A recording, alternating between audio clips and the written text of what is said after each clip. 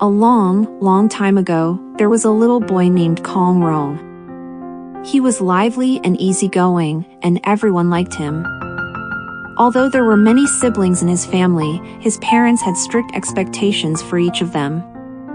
They were required to study hard, be polite to others, speak kindly, and always be willing to help others in need. Despite his young age, Kong Rong remembered his parents' words clearly. He always tried to help out at home, sweeping the floors and carrying bowls, which made him very likable. One day, a friend of his father's brought some pears to their home.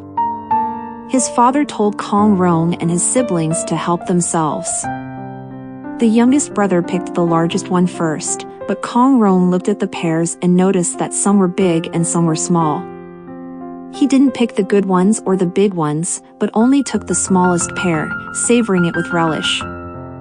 His father saw what Kong Rong did and was pleased, thinking to himself, although Kong Rong is only 4 years old, he already understands the importance of leaving good things for others.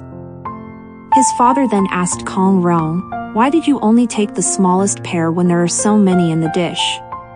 Kong Rong replied, "I'm young, so I should take the smallest one.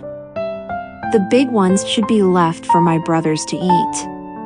His father then asked, "Isn't your younger brother even smaller than you? According to your logic, shouldn't he take the smallest one?" Kong Rong answered, "I'm older than my younger brother, so I should give him the bigger one to eat." The story of Kong Rong and the pear has been passed down through the ages and has become a classic story for parents to teach their children.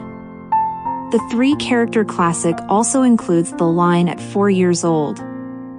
Kong Rong knew to give up his pear. This story teaches us to cultivate the habit of respecting the elderly and loving the young from a young age. It also reminds us to be considerate of others and not only think about ourselves, but also the feelings of those around us.